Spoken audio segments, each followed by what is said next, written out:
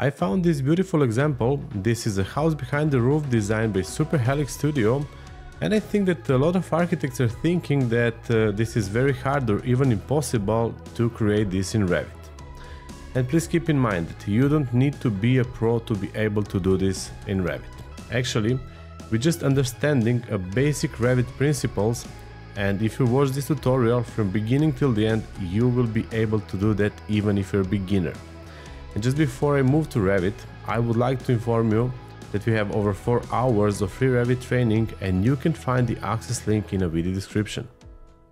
Okay, in Revit, I will just go to create a roof by footprint. We can make it on a second level, it doesn't matter. And I will just make it something like this. So let's say that it has 12 meters by 4.5. Those 3 sides we don't need to have a slope, while this one we can make on, let's say, 60 degrees, for example. So in 3D, you see how it looks like, and we can here just turn off annotation categories. And I can just open maybe this side plan so we see everything. And let's create a section here. So now in a section, I'm just going to create a reference plane, which will be aligned with the bottom side of the roof. We'll name it as O1. And then I need to go here to the insert, and I'm going to load Autodesk family. So we'll go to the structural framing, and I can load, for example, this wooden beam. So go to structure tab, beam, and then I'm going to edit type. So this one is going to be, let's say, 120 by 200 millimeters. So here comes our beam. So what we have to do now is to create a beam system. So the beam system could have a fixed distance, let's say 900 distance. We will use our beam 120 by 200 millimeters, and we can set the work plane for reference plane O1. Take the rectangle and just make it like this. And then you have to create the beam direction. Or if you just make it like this, it will look like this. And if you would like to adjust it, just go to edit boundary, and then you can also additionally create the beam direction. So I will go from here, and then you see 45 degrees. So what we have to do more is also to go and create one more beam system, but with a different direction. So 45 from here. So you see how it looks like. What we can do right now, we can just go here and open our side view. Turn on medium, and then here I'm going to create 2 more reference planes. So here and here, and then from section I actually need to cut this. It's pretty important this to cut sections, so now you see them. So right now what I'm gonna do will be to create a reference plane here, which goes to here.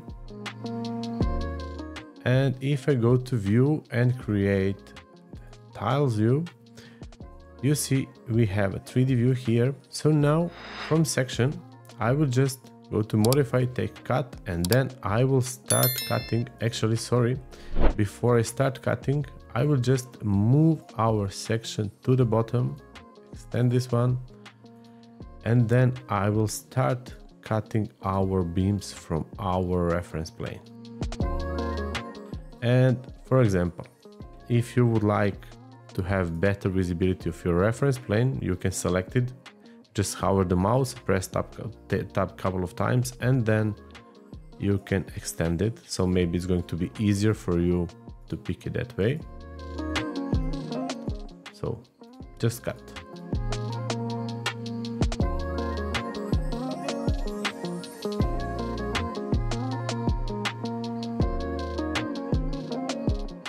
And when you're done with it, you can just select those pieces we don't need and then unpin and delete.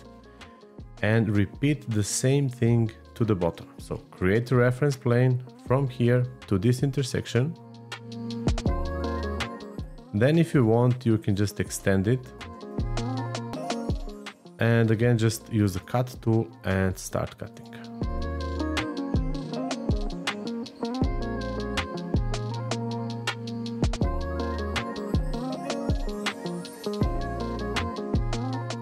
So this part is done, delete this.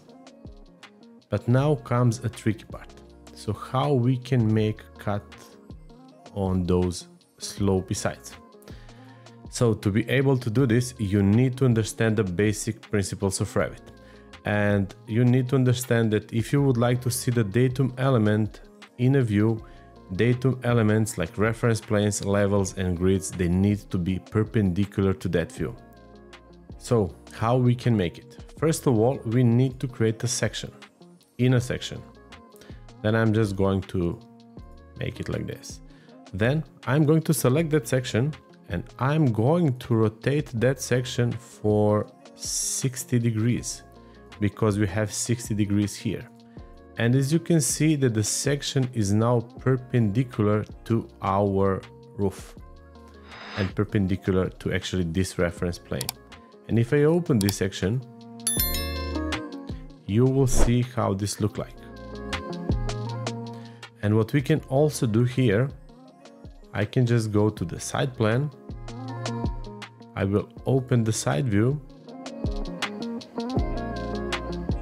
And again, I'm going to create a few more reference planes, maybe to here and then to here. And if we go to section 4, you see that we see them right now. And in a section 4, now I can just create 2 more reference planes. So one goes to here.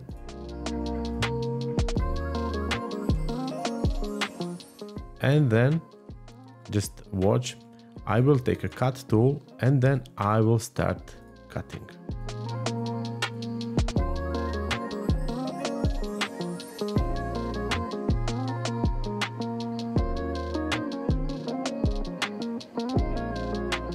So you see how it look like.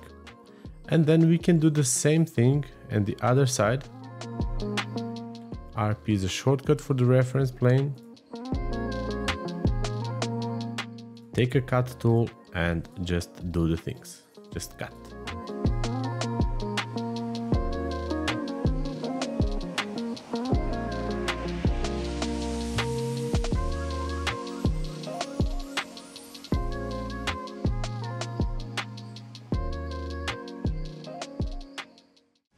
So you see how our roof look like. I really hope that you like it. It's pretty clear, it's pretty nice, and you had a control. And as I said, as I promised, you don't need to be a pro to be able to create this in Revit.